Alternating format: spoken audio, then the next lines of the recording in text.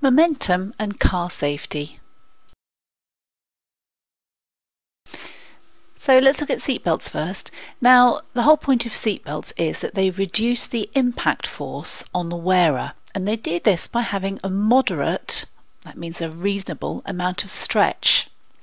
So the impact time increases. Now, as we just saw, the longer the impact time, the longer the duration of the impact, the less the force. It reduces the force because the momentum is lost over a longer period. And also with the seatbelt, the force is spread across the chest. So let's have a look at an example here.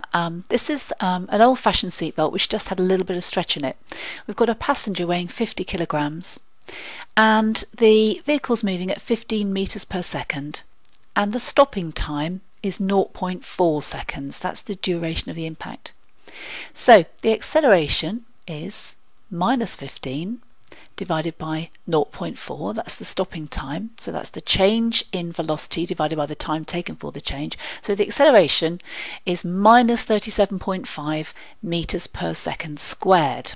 That's that's the acceleration. The impact force, now remember that triangle, is mass times acceleration, so 50 is the mass, times the acceleration, which is minus 37.5. The impact force is 1,875 newtons. And just a reminder there of the two triangles, or two equations if you prefer, that we use to calculate the impact force. You have to calculate the acceleration first using the one on the left, and then use that in the second one to calculate the force. So let's compare that with this example where we have a seatbelt which has more stretch in it. So we've got the same passenger, 50 kilograms, going at the same speed, which is 15 meters per second, but it's a longer stopping time. The duration of the impact is 0.6 seconds.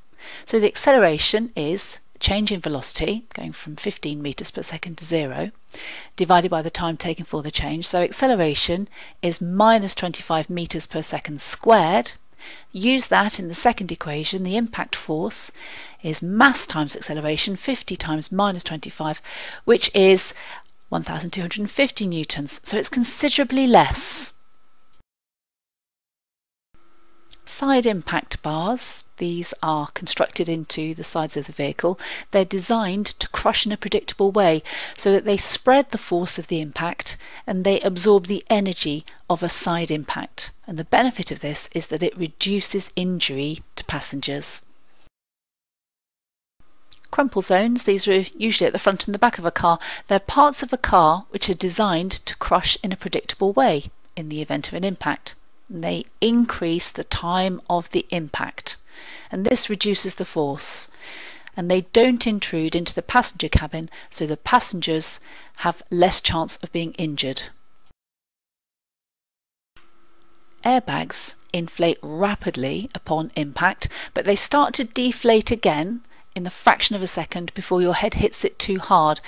So the head is in contact with the airbag for longer than it would be with the dashboard. So the impact time increases. Now this means that a smaller force is exerted on the head to change its momentum, and the force is also spread over the whole of the upper body, and this also reduces the risk of injury.